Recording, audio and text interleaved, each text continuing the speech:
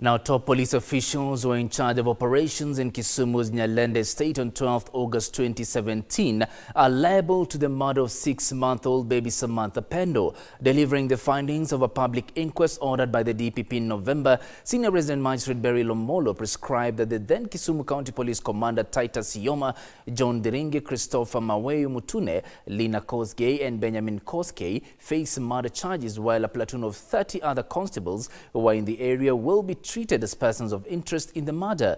Joseph Abanja and Lensa Chieng expressed their satisfaction in the findings and cited confidence in the legal system to attain justice for their slain daughter. Now, 6-month-old Samantha Pendo succumbed to severe head injury inflicted by a blunt object.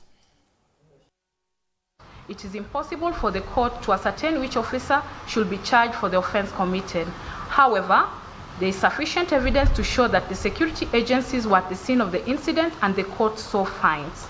The officers under Sector 1 as per the prosecution exhibit number 13 and the General Service Unit officers under Platoon 1 as persons of interest in the death of baby Samantha Pendo. This leads me to the third limb of the issues on who is culpable for the death of the deceased.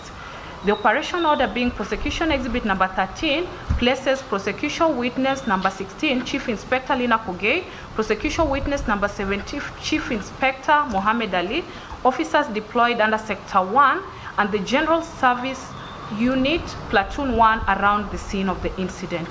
They are persons of interest in the death of baby Samantha Pendo.